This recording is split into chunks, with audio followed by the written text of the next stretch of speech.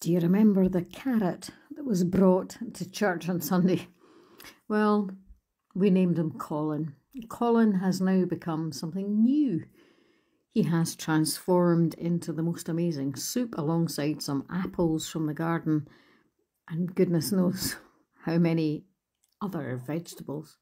It makes me wonder about how in life we can look around us and find things that are quite unusual but which actually gel together. That would go for things, but it would also go for people. So who do you know that you wouldn't ordinarily make good friends with, and yet they are? That should stop us from discounting other people. What do you think? Today is a day for exploring new relationships. Go for it.